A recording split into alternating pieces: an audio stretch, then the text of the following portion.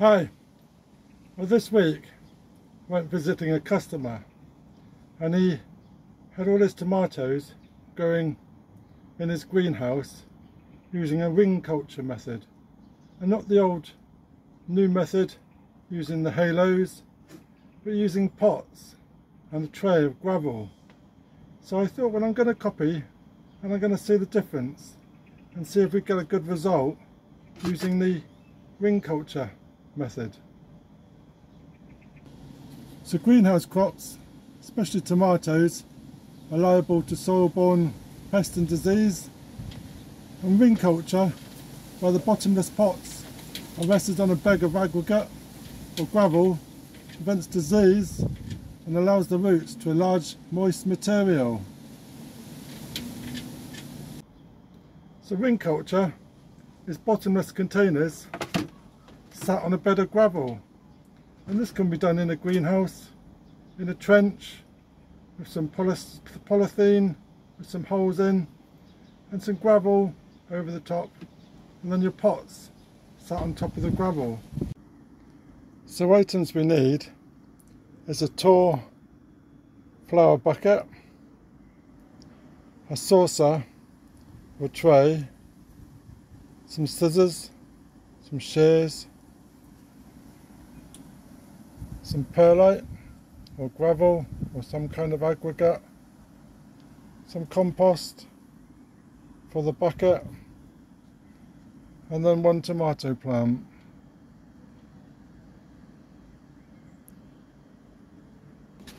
So this method, we can grow tomatoes, aubergines, chilies, peppers, even chrysanthemums this way. And in the base we can use gravel or perlite, something similar to that,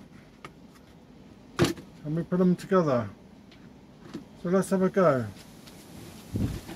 So I've cut a hole in the bottom of this pot, and I've drilled a couple of holes around the outside, and then the roots will come out the bottom and touch the gravel on the top. So we need a tomato, and I've got a very leggy tomato. So the first thing I'm going to do, clean up my tray, and I'm going to add a bed of perlite. You can use grit or some kind of aggregate, gravel, it will do the same thing. And then this will keep in the moisture in the bottom of the tray. And then we add our tray onto the top, seal it nicely firmly right on the pot, and then we can add our compost.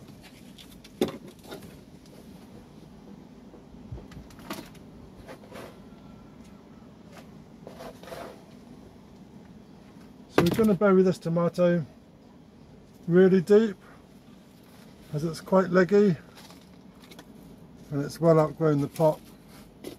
I'm going to remove the lower shoots, as we can grow lots of roots from the stem.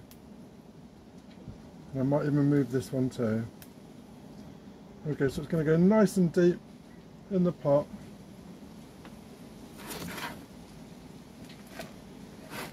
And then we're going to fill up our pot. We've got compost and perlite together.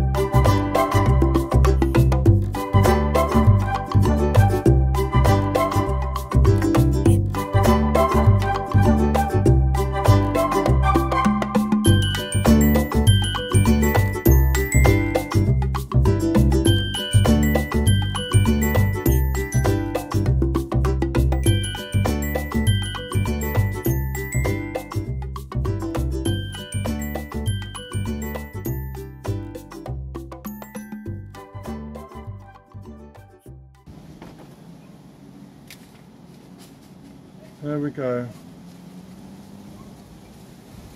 So there we got our tray with our perlite and our tomato plant.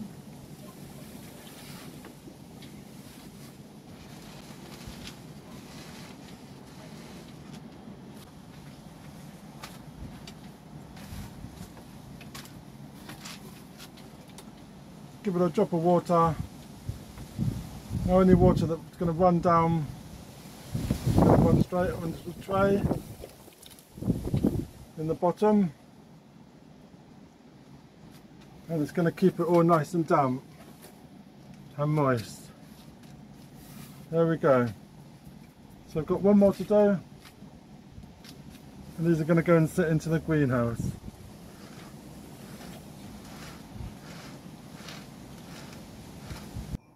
So I'm looking forward to watching these grow and using this method, and it looks really neat and tidy. And the customer I visited had all these in nice terracotta pots and a nice old traditional greenhouse, and it looked really, really neat. And when I also visited, he also gave me this tomato, and I've forgotten what it actually is, but it began with an S, but I can't remember what it is.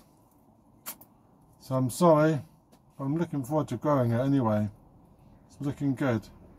So let me know in the comments, have you grown your tomatoes in the ring culture method? Have you used a bed of gravel or bed of perlite? Or do you grow yours any other way?